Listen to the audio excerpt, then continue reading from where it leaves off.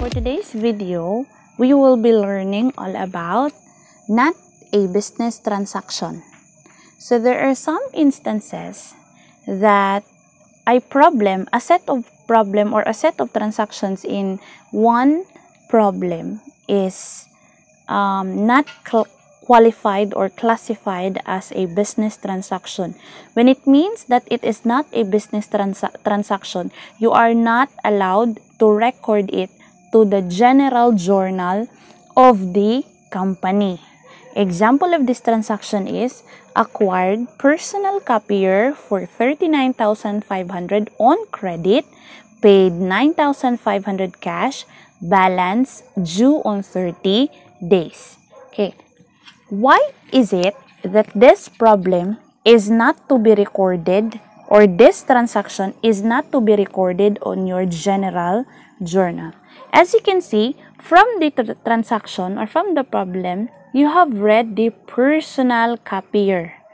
So when you are to record in the general journal, it means that you are to record transaction only for the company itself.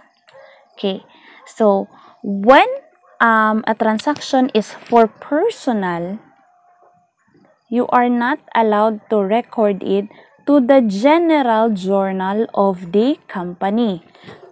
If you are the bookkeeper or the accountant of the owner of the company, example Rosenda Huerto, you are to record it in the general journal of Huerto, the personal general journal of Huerto.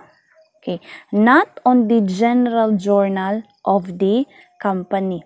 But if the transaction is acquired a copier for 39,500 on credit, paid 9,500 cash, balance due on 30 days, it means that it is